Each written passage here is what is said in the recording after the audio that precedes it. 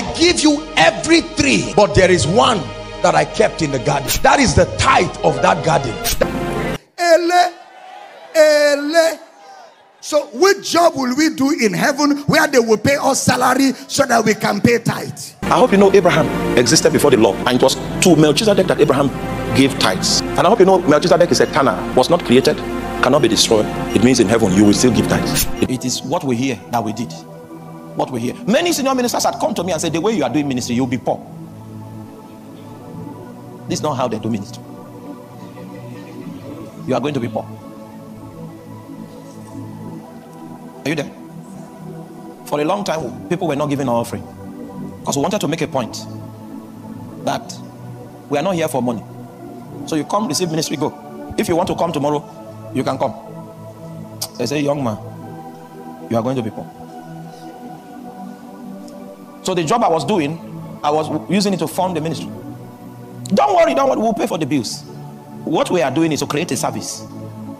If you have been very careful to observe the trends about tithing, one thing you would have discovered, there are two categories of preachers that gets to talk about tithing. Okay, there is this set of person that preaches tithing from the perspective of doctrine and no other strange of attachment. Okay, why we have on the other hand this set of persons that teach tithing because of the financial heaven it affords the church, you know, and so to them they see it as an avenue to keep manipulating people just to see that that income gets flowing. So why we have on this other hand these certain persons who obviously from the understanding of the scripture that believe tithing predates the Old Testament teach it without having to cajole you or without having to attach any cost, but just sees it as a principle that should be adopted, not necessarily forcing people, but just encouraging people to give into tithing.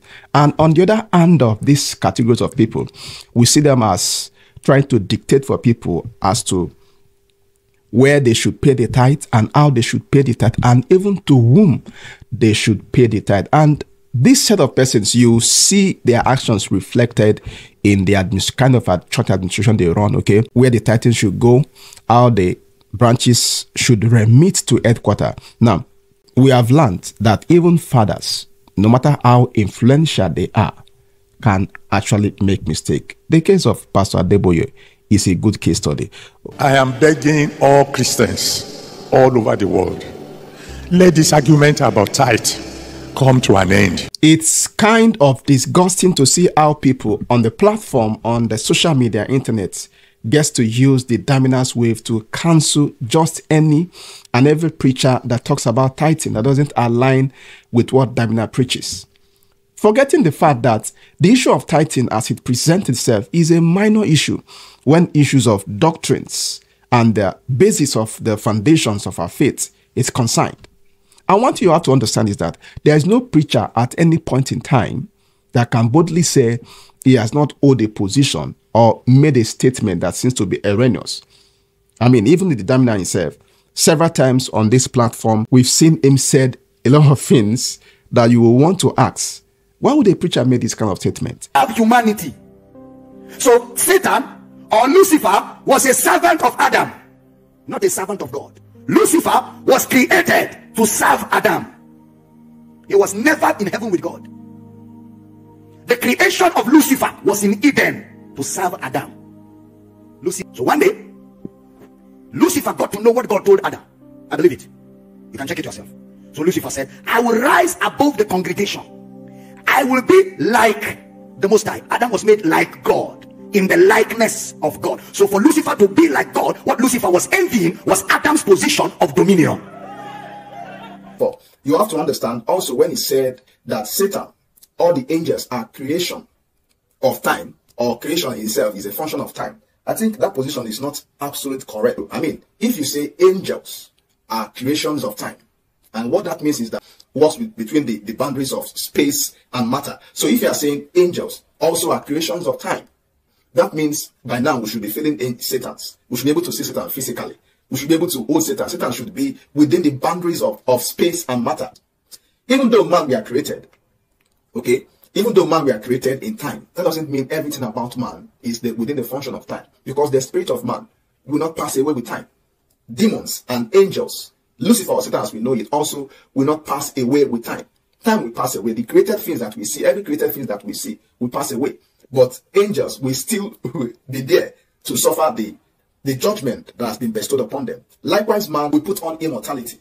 So yes, they were created in time. Man were created in time. But I don't think angels are functions of time. According to Abel damina, he said the reason why iniquity was found in Adam, or when Adam transgressed, was when he desired to be like Adam. First of all, there is nowhere in the scripture that suggested that Satan aspires to be like Adam. So whatever he's trying to say or he's trying to explain are from assumption, okay? And the only way we can know if those things were truly assumption is for us to compare it with scripture. Okay, so let's look at Isaiah chapter 14. How art thou fallen from heaven? Take note, the first place is this. How art thou fallen from heaven, O Lucifer, son of the morning? How art thou cut down to the ground, which didst weaken the nation?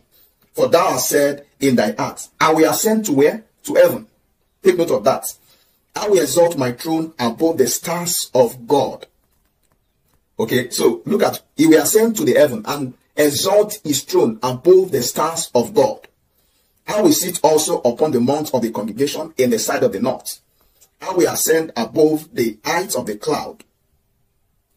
I will be like the Most High. So, and this is where Abedama hinge his assumption or hinge his explanation to say that because Satan wanted to be like God, and that means authority. He wants to usurp the authority God has given to man. But I beg to differ. Now, in order to establish my argument, first of all, the Bible says the heavens belongs to the earth. The heavens belongs to the Lord, and the earth he has given to Adam, to the sons of man. So the first thing we have to understand here is this. The authority which God gave to man was to have dominion over the face of the earth and everything that creeps upon the earth, and not the heaven. But look at where Adam took his rebellion to. Adam was not ascending to earth, which is the place of man's dominion and man's spheres of authority. He said he will ascend to the heaven. So the question is this: if his desire was to usurp the authority of man, why did he want to ascend to heaven? Why did he want to exalt his throne above the stars of God? Why did he want to sit on the congregation? Because the scripture clearly made us to understand that the heavens belongs to the Lord, and the earth he has given to the sons of man. So man's authority, as prescribed by God, is earth. But here we are seeing Satan wanting to ascend to heaven. If his desire was to usurp the authority of man, why does he need to ascend to heaven? Can you be able to answer this question? I mean, if he wants to usurp the authority of man, if there's anywhere he needs to ascend, he should be descending to earth. He shouldn't be ascending up. He should be descending to earth and come to usurp authority of man. For the full video of this rebuttal, see the link on the comment section. Yeah, I'm going to leave a link so I can see the full rebuttal on my opinion and how I oppose to what Damina said. So let's continue. But of course, you don't get to see this trend because this has something to do with money and it doesn't appeal to people's interest. Now, what I'm trying to say in essence is this: before you get to cancel preacher and block people from getting the privilege to listen to them, there's a need for us to properly consider what their emphasis are. Or you can even look at their church administration, their church structure. What do they represent? What are their major focus? What are their major emphasis? Before you conclude in canceling people, we really need to stop this habit of canceling every and any preacher just because of minor issue. You know, speaking of which, there's this video of Selman, a recent video of Selman, he talked about tithing, which obviously is a graduation.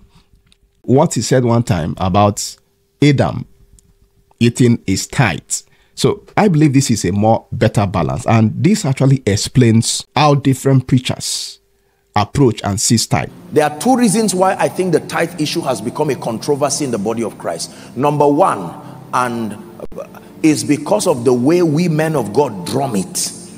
We drum it because we need the money, and because there have been a lot of misuse and extravagance with God's money. People have played all kinds of games with God's money at the expense of people's sacrifices. And not everybody in church, God's people are not dummies. When they watch and they see that the value you are producing does not match the kind of affluence and extravagance you are communicating, someone will be sensitive enough to ask questions.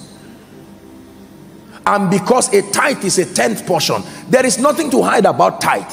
Tithe, financially speaking, is a 10th portion of what you bring. And let me tell you, if that is combined from faithful people, it is a lot.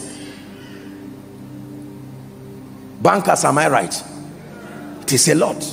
What is there to hide?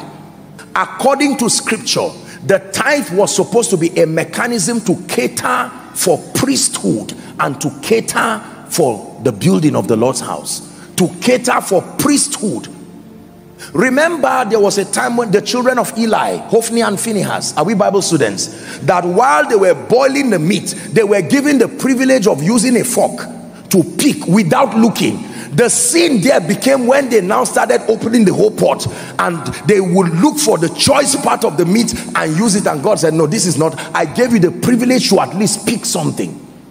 Now, there are all kinds of policies and principles. I'm not going into the legalities of ministries and Christian organizations and all of that, but I can tell you it is because of the annoyance of people from the carelessness, the recklessness, and the misuse of God's money. This is what has led people into this anger that has evolved into this campaign. There are a few people who have intelligently studied, and based on their conclusion, they feel this is not needed. But I tell you, the root of most of this tithe problem has come because of a level of integrity that has not been effectively communicated. Are we together? But I submit to you, and as far as it is within the jurisdiction of this spiritual family, I can tell you, be a faithful tither. Tithe is a 10th portion. According to scripture, 1/10. Now, I know that a lot of people have taught to bring 50% of your tithe, 80% of your tithe. The Bible does not say that.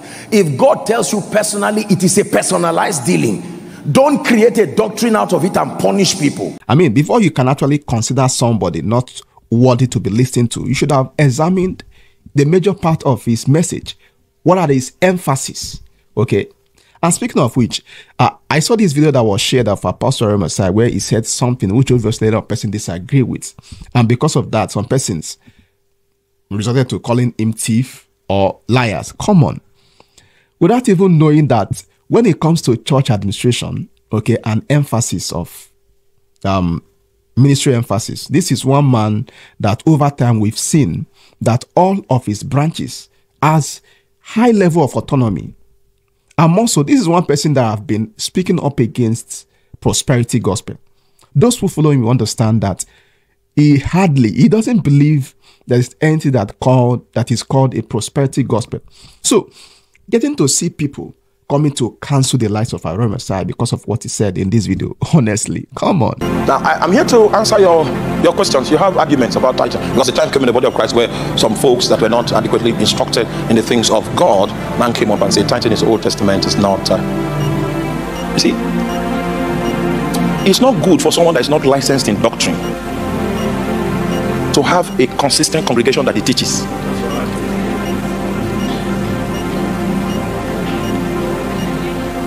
Are you with me? I hope you know Abraham existed before the law. So my first question is, under what regime was he? Meanwhile, there are only two systems in the Bible. Only two systems of God's administration in the Bible. Is either law or grace.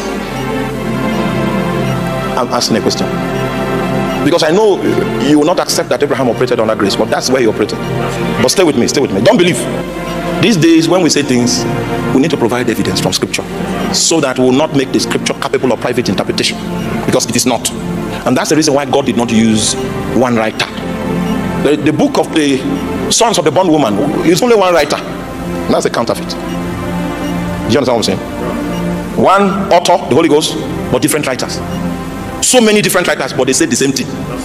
So the Bible is not capable of private interpretation. Everything you find in scripture, you must find another scripture by another person that supports that your view. If not, that your view is not biblical. Because the Bible is not capable of what? Private interpretation. Stay with me. Are you there? All right, so let's go to Romans. Romans chapter 4. Let's clear your doubts first about tithing. He said, what shall we say then? That Abraham our father, as pertaining to the flesh, had found. Are you still with me now? In verse 2, he said, for if Abraham were justified, can you understand? Underline justified if your Bible is not borrowed. If Abraham were justified by works, suggestive of the fact that Abraham was justified. Have you been justified? Abraham had the same experience. And the Bible says he was not justified by works. Because if he were justified by works, he would have occasion to glory before God. That he did something, he helped God. But that was not the case. It means Abraham was justified. And justification is only a status that can be attained under grace. Oh, next verse. Go. Next verse. For what saith the scripture? Abraham believed God, and it was counted unto him for righteousness. The righteousness of the law required that you need to keep every aspect of the law before you can be pronounced righteous. And the law did not succeed to produce one righteous man, because no one was capable of fulfilling every requirement of the law.